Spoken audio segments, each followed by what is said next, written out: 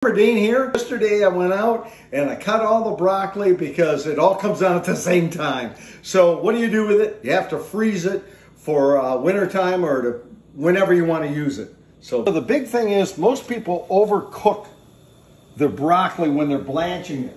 You only want to blanch it for 45 seconds. So I've got the timer going, okay?